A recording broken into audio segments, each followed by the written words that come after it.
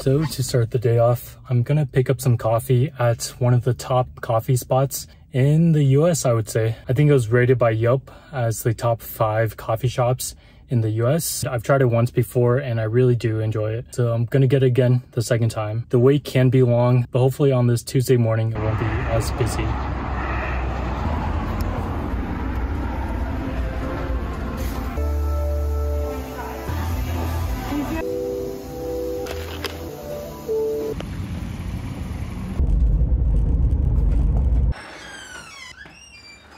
So today I want to share more of the breakdown of the app that I'm going to build. So for example, like the planning, what I'm going to build first, as well as the technologies that I'm going to use. For those who are new here, hi, I'm Andrew. I'm a software engineer for almost 4 years now. It's coming up. And I feel that I haven't really built anything of my own in the past 4 years. And after seeing a few creators create their own apps and make some money out of it, I want to try to do the same and create something that's useful for me and hopefully useful for others as well. I'm also here in Vegas and this is going to be my last week here before I head back home. But it's almost 9 o'clock, so just going to get ready for work.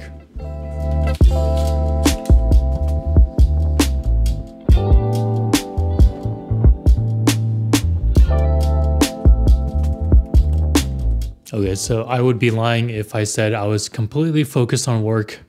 Behind me, I put it on a nature video in the background to watch as well.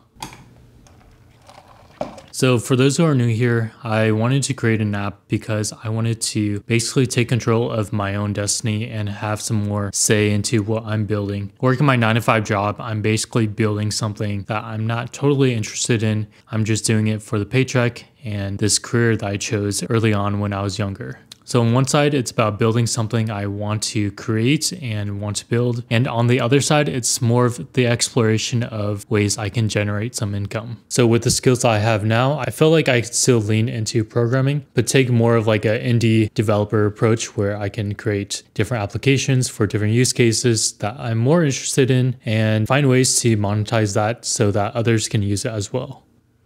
So those are the 2 main reasons why I'm on this journey. So right now I'm at the step to create the outline of what I need to build. And that's pretty important for me because it's basically like a step-by-step plan on what I'm building and what to build next. And it also gives me a timeline to see how long it would take. Thankfully, I'm using Claude Code. Later in the video, I'll show you guys my plan. I'll use Claude Code to help me plan. But yeah, with my 9-to-5 taking the majority of my time, I need to focus on that, get some work done, and then have some more focused time on my app to get ready for development.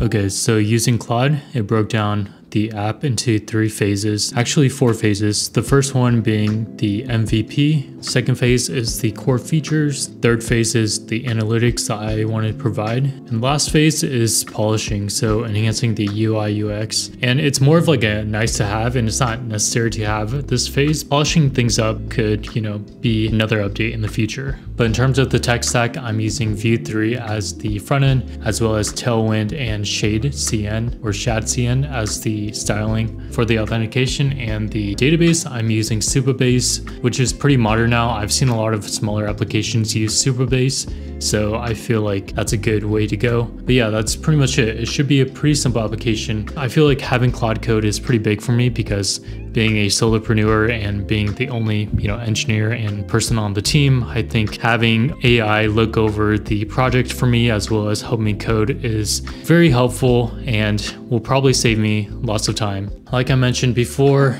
in my previous videos, I really need to devote time to really get started on development and make progress on that because I feel like I could be easily sidetracked throughout my day with other stuff. So maybe I do need to adjust the schedule of my day to fit in focus time to make progress on the app. We'll see how it goes, but stay tuned for more.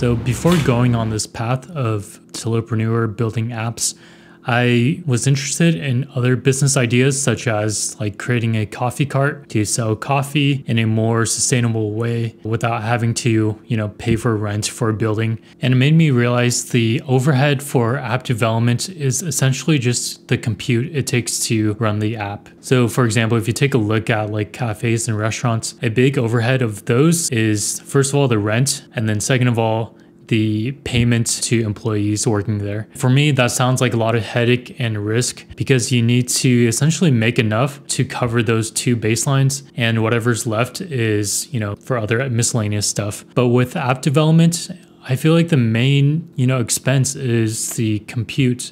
I don't know if I'm just a rookie to all this. From what I can see, that's going to be the main expense because for compute, it's more of a pay as you go kind of model. So I don't have like a fixed charge at the beginning of the month unless there is a subscription based model that I do decide to go with. So in that way, I feel like app development is an easier way for me to get started because of how much you don't have to put up front to get started. So I essentially stayed in all day today. I'm just gonna go to the store to see what's around and get my steps in, of course. So I'm just gonna get started with that for the evening.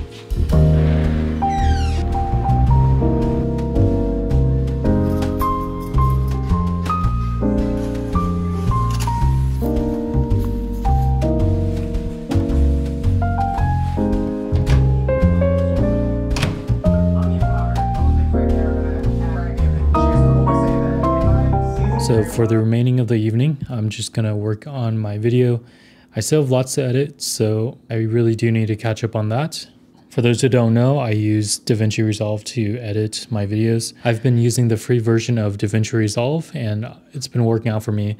I feel like since I have a lot going on, I do need to make the most of my evenings and really get a lot of things done during this time outside of work. This is how I usually spend the evenings, working on something or catching up on some things, but thanks for tuning in. I hope you learned something. I'll keep you guys updated on the app development, and I'll see you in the next video.